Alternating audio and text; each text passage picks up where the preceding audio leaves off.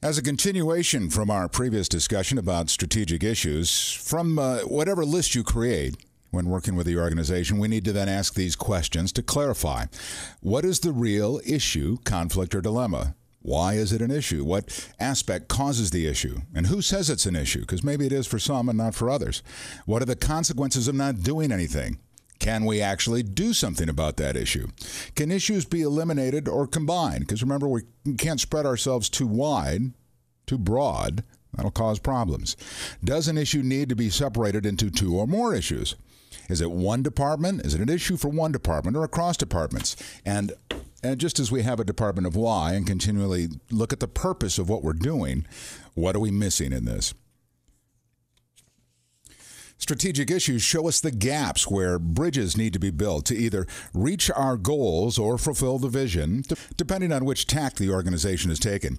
And at times, that means that the strategy has to be very broad because the environment is changing so rapidly, being too specific will hinder outcomes. A direct quote from Bryson, a strategy may be thought of as a pattern of purposes, policies, programs, actions, decisions, and or resource allocations that define what an organization is, what it does, and why it does it. Strategy, therefore, is an extension of the organization or the community's mission, forming a bridge between the organization and its environment. Henry Mintzberg wrote in the Harvard Business Review in 1994 about the rise and fall of strategic planning. The full article is in the doc sharing folder if you want to read it. Mintzberg identified 4 aspects of strategy in the above graphic. Intended strategy is strategy as conceived by the top management team. Even here, rationality is limited. And the intended strategy is the result of a process of negotiation, bargaining, and compromise involving many individuals and groups within the organization. However, realized strategy, the actual strategy that is implemented, is only partly related to what was intended. Mintzberg suggests that only 10 to 30% of intended strategy is actually accomplished. The primary determinant of realized strategy is what Mintzberg terms emergent strategy, the decisions that emerge from the complex processes in which individual managers interpret the intended strategy and adapt to changing external circumstances. Thus, the realized strategy is a consequence of both deliberate and emerging factors. And of course, a couple of direct quotes from Mintzberg here. Strategic planning is not strategic thinking. One is analysis, the other is synthesis. Real strategic change requires inventing new categories, not just rearranging the old ones. There are a number of ways to think about strategy, and we briefly touched on patterns already. With position, we're determining where the organization exists now in the marketplace and where we'd like to be in the future. Perspective planning relies heavily on organizational culture and would require a culture measurement tool. Osborne and Plastrick's book, Banishing Government, 1997 Perseus Books, discusses 5 key strategies of which the organization would only choose one. A core strategy sets clear goals and defines accountability. A consequence strategy creates new incentive systems. A customer strategy includes customers and competitors. A control strategy determines where decision-making power resides. And finally, a cultural strategy creates new, non-bureaucratic practices and processes within the organization for better efficiencies. Often using a strategy as the plan by identifying opportunities is not enough on its own to achieve the organizational objectives. Developing strategies as a posture or a ploy is simply a means of blocking your competitors. Strategies to address the issues we previously determined need to focus on addressing the new rules, design, concepts, changes, technologies, whatever's going to change within the organization. Creating processes that allow that activity to happen. Controlling strategy delivery. Delivering future capabilities, and maintaining and enhancing stakeholder relations, the most important aspect. There are 4 basic levels of strategy creation. Remember, though, that strategies aren't tactics. Tactics or action items are short-term activities underneath the strategies that determine our purpose. Though, as Mintzberg wrote in 1994, the trouble with the strategy-tactics distinction is that one can never be sure which is which until all the dust is settled. Strategy levels would start at the whole organization level, then move to subunits and individual program, service, or process strategy, and then, of course, operations, the functions that keep the organization running on a day-to-day basis. As we look at Bryson's 10-step map again, the purpose of strategy formulation and plan development is to make sure that our strategies clearly link together and link the organization to the community and the environment in ways that create enduring significant value. Let me repeat that, because if we're not creating value, what's the point? We're looking to create enduring, significant value. This slide comes directly from Dr. Bryson, and if we start with understanding the social needs and the stakeholders and their interests, we then engage in strategic leadership within the organization, and then within the livelihood scheme or the business model of the organization, we're of course pursuing meaningful missions, and we're building and drawing on our core and distinctive competencies, but that helps us pursue competitive and collaborative advantages. Collaboration, particularly among nonprofits these days, is required. We employ coherent and effective strategies within the organization and our operations that produce desirable results, secure needed resources, and cultivate support and legitimacy. And as you can see from the arrows, it's all interrelated. We are numbered 1 through 9 here, but that doesn't mean that they actually flow always in a 1 to 9 order. Many of times, of course, if you haven't secured the resources, you can't do the activities. 5 key questions that we need to ask in our strategy formulation is, what are the practical alternatives, dreams, or visions we might pursue to address this issue and achieve this goal? What are the barriers to realizing these alternatives, dreams, or visions? What major proposals might we pursue to achieve these visions or to overcome the barriers? What major actions within existing staff job descriptions must be taken to implement the proposals? If we're creating new jobs, we need to hire more people. That's a whole different tactic. And what specific steps must be taken in the next 6 months to get us where we want to be? And again, we always continue to funnel down and to increase focus. What's really reasonable? Where can we combine proposals, actions, and specific steps? Do any proposals, actions, or specific steps contradict each other? And if so, what are we going to do about that before we start implementation? What, including resources, are we or key implementers really willing to commit to in the next year? Because if there is no commitment and follow-through, again, there's no sense in doing it. What are the specific next steps that would have to occur in the next 6 months for this strategy to work? Sang, 1990, defines the learning organization as an organization that possesses not only an adaptive capacity, but also generativity, as he calls it. That is, the ability to create alternative futures. Sang identifies 5 disciplines that a learning organization should possess. Team learning, which is an emphasis on the learning activities of the group rather than on the development of a team process. Shared visions, the ability to unearth shared pictures of the future that foster genuine commitment and enrollment rather than compliance. We've talked about that previously. Mental models, deeply held internal images of how the world works. Personal mastery, continually clarifying and deepening personal vision, focusing energies, developing patience, and seeing reality objectively. And again, that follows right along with Daniel Pink's work. And system-wide thinking, the ability to see interrelationships rather than linear cause and effect chains.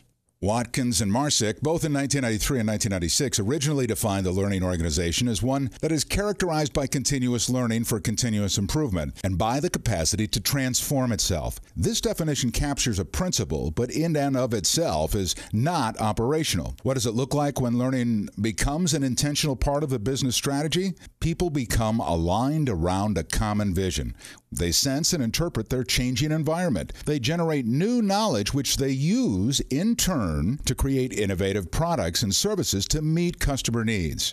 Watkins and Marsick identified 7 action imperatives that characterize companies traveling towards learning organizational goals, but they have 3 key components. They are systems-level continuous learning across the organization, not just in vertical or in certain spots. And that is created in order to create and manage knowledge outcomes, which 3 lead to improvement in the organization's performance and ultimately the organizational value as measured through both financial assets and non-financial intellectual capital.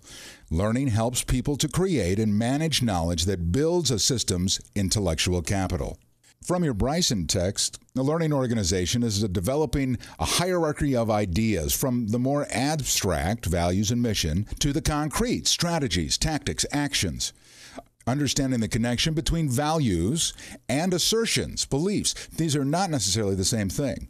Using strategic planning as a component of a learning organization, continuous improvement. The next 3 slides are a process that flows together, beginning with our organizational values that validate our goals from which we create the issues that we need to work on, which exist in the context of possible options and are supported by our assertions. As we go through the strategic planning process, we agree upon the organizational values and decide upon the goals, exploring strategic issues, discussing in context the options, the content, the actions, and the assertions from which we base our decisions. As we continue to move through the process, our values are served by our goals, achieved by our strategies through agreed-upon activities that, again, are supported by our assertions. As a graphic, we look at where we are, start a strategic planning process that leads us to where we want to be, and we're continually measuring and revising the strategic plan, which is a living, breathing document. Miles and Snow in 1978 described three types of individuals within the organization. Prospectors continually search for market opportunities and regularly experiment with potential responses to emerging environmental trends. Defenders devote primary attention to improving the efficiency of their current operations and aren't looking for other opportunities. Reactors seldom make adjustments of any sort until forced to do so by environmental pressures.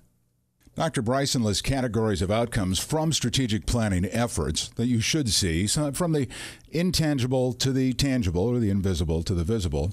And tangible results that you should see are documented commitments to work programs indicating steps, procedures, contacts, deliverables, stakeholder involvement in the process, data collection and analysis process and procedures, and procedural requirements and expectations. On the content side, you should see an adopted strategic plan that spells out context, mission and vision, philosophy, values, goals, objectives, performance measures, strategies, action plans, budgets, and how we're going to measure, how we're going to evaluate the processes that we're going to undertake. On the more intangible side, there are still benefits of strategic planning to the organization and to the community. Widespread appreciation of stakeholders and relationships, including value positions, interests, and political and psychological needs. Productively, how to work together. Effective conflict management processes, improvements to organizational culture, how we think about and do things around here. Uncertainties about relationships, values, and the environment get reduced dramatically, and the requirements for achieving legitimacy. On the content side, we should get widespread appreciation and commitment to the mission, vision, values, philosophy, strategies, and other key plan elements of the organization by not only senior leadership, but major employee groups and other key stakeholders. Now, strategy mapping as an exercise is a highly effective tool, though often the maps become too large to fit into any readable PowerPoint, as you can see from this example. Although the specific client here has been removed, this is a real strategy map for a large healthcare organization with multiple locations. Just from a surface glance, you can see in the upper left mission, vision, and an overarching organizational goal and the values. Although I've blanked out the vision because in this slide it lists the specific organization, we can see that the mission is living the gospel and witnessing God's grace while collaboratively leading people to healthier and more meaningful lives. And there's a goal to create thriving, vibrant, faith-based retail centers and outreach activities where individuals from all walks of life come to grow spiritually while enjoying experiences and products that promote healthy living. And then the values of the organization: faith, integrity, nurture, excellence, service, and team. And out of the goal, there is a specific measure, though the metrics are to be determined here. And they have a brand that they're working with as well. And the strategic imperative, if we were going into deep detail, is listed right there. As you move from left to right across a larger strategy map, you can see that the organization has chosen 5 key strategies to focus on: collaboration, presence, people, product, and finance. Each of those then has a measurement so we can see how we're actually doing against the plan. This process for this particular organization has been going on for 6 months, in part because we're talking about a very large organization with multiple division heads and departments and multiple service locations. They will continue to meet monthly until they narrow down the specific initiatives that will fit beneath the strategies and the measurements and the metrics that will be used to guide the process and the decision making. Remember that strategic thinking, acting, and learning are more important than a particular approach. Bryson has several points regarding the process design and the action plans, beginning on page 245 of the most recent edition of the book, the 4th edition, but we're just going to touch on a couple of key points here. Evaluate the alternatives prior to implementation. Are the alternatives politically acceptable? Are they administratively and technically workable? Are they results-oriented? What are we measuring? How are we measuring it? And will it tell us what we need to know? And are they legally, ethically, and morally defensible? That concludes this session on formulating strategy. Thanks for listening.